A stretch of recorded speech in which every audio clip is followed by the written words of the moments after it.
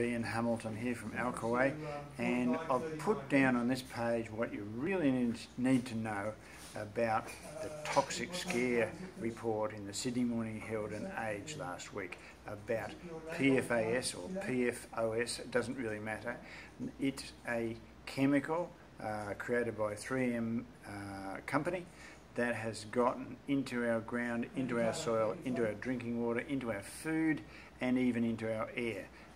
It's a very nasty one, and it's theoretically a new contaminant, even though we've known about it and strategized about it for a number of years. So on this page you'll learn everything you need to know and everything you need to do about ridding your life of PFOAs.